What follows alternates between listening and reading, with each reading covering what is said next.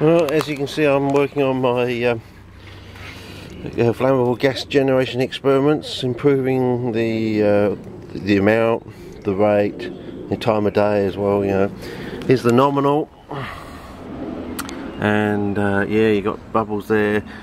Between this one, the bubbles seem to be about the same size, but you can actually see them coming up as well in these bottles.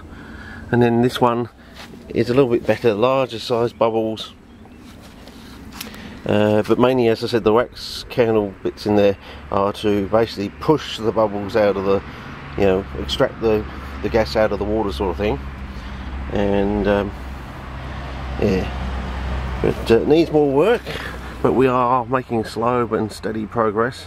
I mean, especially from now, this is a lot better than, you know, what, 8 months ago when I was first noticed this sort of thing occurring. So yeah, and you can see the colour is changing as well. So yeah, you go from sort of blue to green to almost yellowy white sort of thing. So yeah, and it makes a difference. So and I'm still doing other things as well. But anyway, I'm going to add another probably 2 or 3 tonight, and hopefully we might see some improvement.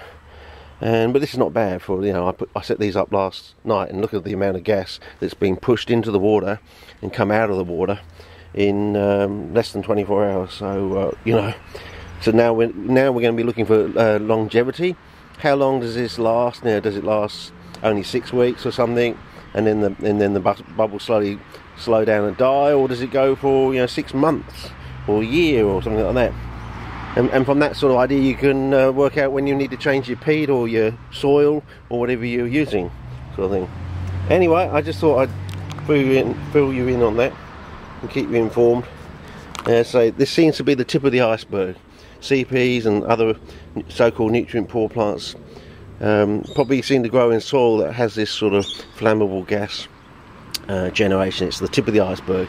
Basically, I think you need to have the flammable gas generation, otherwise there's no way your CPs or other related plants, you know, your cyanophyta, your liverworts and everything that's built up from there, probably certain bryophytes and things like that, lichens and things like that, they just won't grow if you don't have some source of flammable gas generation, either in the soil, in the peat, etc, etc.